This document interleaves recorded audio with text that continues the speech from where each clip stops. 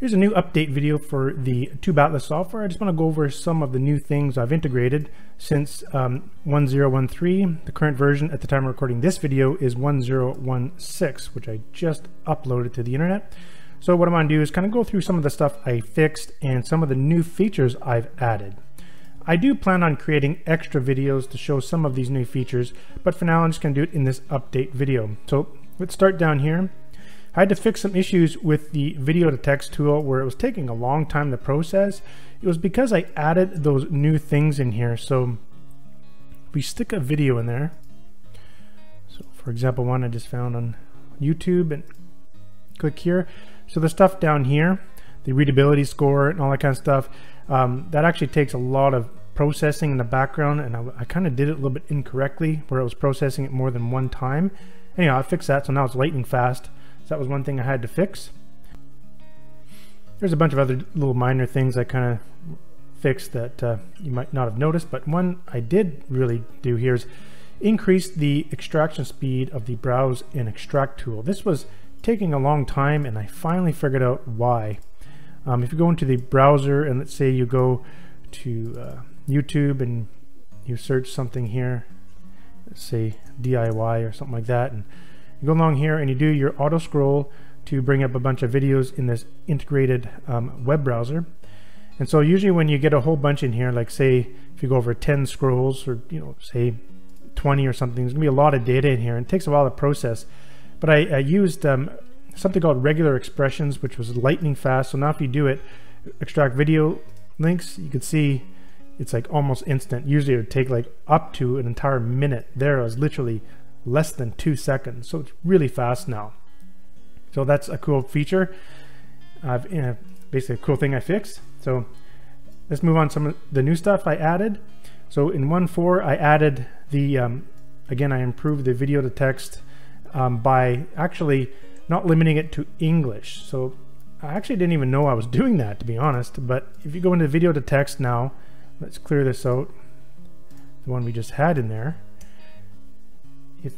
Here's a video I found that's in German. So if you try this, it will now extract the default captions in the default language. So that was something customers were asking for, so that's cool. So that's fixed in there as well. Another thing I did, I added get related videos. So when you go to YouTube, let's just bring up, I have one here and I search for make money online, you'll see all these videos along the right here. These are kind of like related videos to this one, and so I figured out how to extract those. So here's how I did it. So when you go in here to the videos tool and you do your search, so I'll just do the first page of YouTube and search for how about just online marketing. Go ahead and extract those. And you can see up here the new button, get related videos. So if I go to select some of these, what it's going to do is going to go in there and get the related videos for each. Now please note that sometimes it can pull back like 20 or 30 related videos for each one of these videos. So let's go ahead and just click. Once you do that, you have to select the check boxes for the videos that you want to get related videos for. Then you click get related videos. Now it goes out there and it found 45 related videos for those 3 selected. And what's happening here, it just adds it down to the bottom of the grid, and you will see the source will be set to related, so you know that these are related to another video.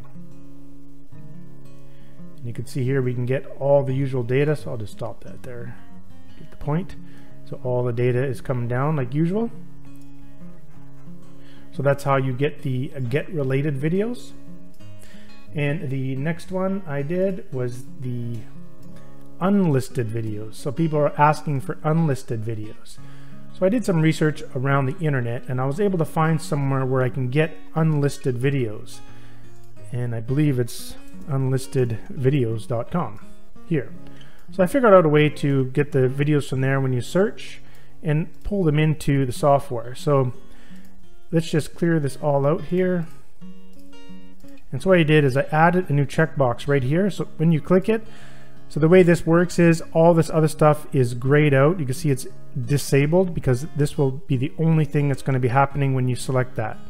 So when you select this, and I want to search for online marketing, now please note that not all unlisted videos on YouTube are found on unlisted.com. I think if you go to all videos here, it says they have 600,000, and I believe these are user submitted videos. So when someone comes here and actually submits a video that's unlisted.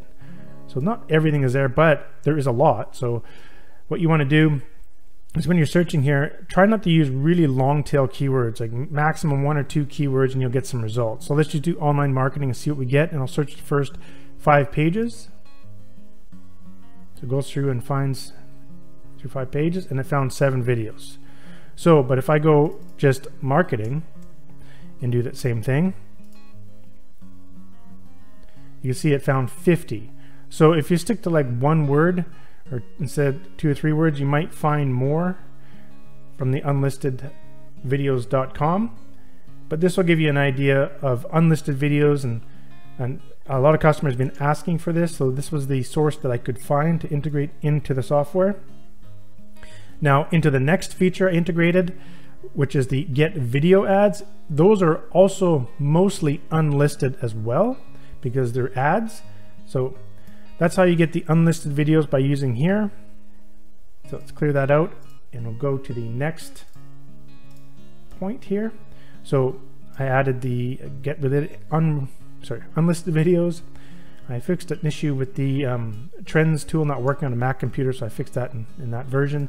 In the version I uploaded today, I added the get video ads. So this is pretty exciting. So now what I've done here is if you go, let's just go marketing. It goes through here. Let's just get some videos here. And what we can do now is when you go to an actual video, see right now there's an ad playing. There's an ad playing for Shopify that's inside there. That is a video ad. So I'm not referring to the little kind of pop-up ads that show up with banners and things like that. And sometimes you get a banner here. So this is just videos. So video ads that are within the video you're watching. So I figured out a way to extract them, and usually there's only about a maximum of 2, maybe 3 video ads per video from what I've seen so far. But what you want to do is you want to select the videos that you would like to see if there's any video ads inside, and you click the get video ads. And if there are any videos, it will find them. It found 2, and it will add them at the bottom, and you'll see that it's a video ad. So now you got access to all the information about that ad. So how many views? Where is it? There we go. I mean, that one got 13 million views. So those guys are really promoting that. That's probably the Shopify one. If we just take a look here. No, that's Monday.com. So, I mean, that got 13 million views. They're definitely spending a lot of money on advertising. So that gives you an idea to kind of look at video ads. So that was another requested feature that people really wanted. Now note, these video ads, when they come in here, if this ID is already present somewhere in here that showed up in the search or something like that, it won't come again. So all these are always unique. But anyhow, and you'll notice that sometimes you'll see over here, it says ads found, and it may say yes, and you go to get the video ad, and it might not show up. Oh, it found some there. But sometimes it might not. Oh, actually there was a bunch selected. So if you go get video ad, and it did find one actually. But what I'm trying to say is if it says yes here, ads were found, and you go to click get video ad and it says didn't find any ads, just try doing it again, because the ads will be refreshed all the time in that video. So sometimes it might take a bit of hitting that button to get some ads, but that's how we can get video ads from inside the videos. So that was another feature I integrated recently.